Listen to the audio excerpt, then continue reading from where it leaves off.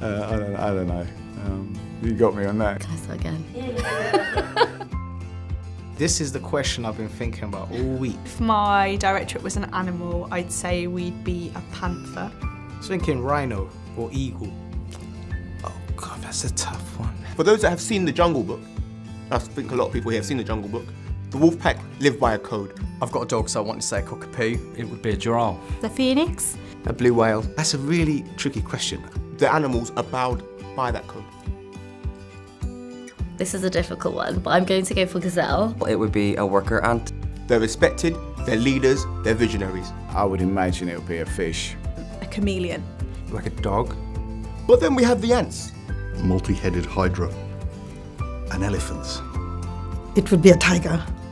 Highly focused, energetic, extremely hardworking. It can come up with lots of animals, but why? And the key thing is, no matter how much work they get, they deal with it.